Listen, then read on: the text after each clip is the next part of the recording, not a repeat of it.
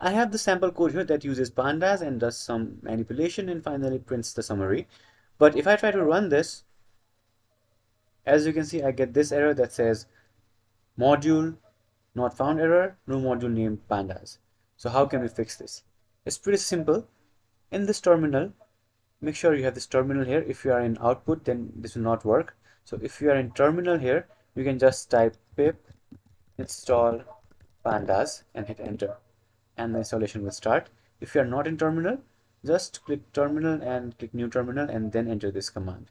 Let's wait till this installation is complete. While this is processing, check out our brand new awesome coding mods. We've got t-shirts, hoodies, we've got stickers for laptops or notebooks, cups, bags, and a lot more.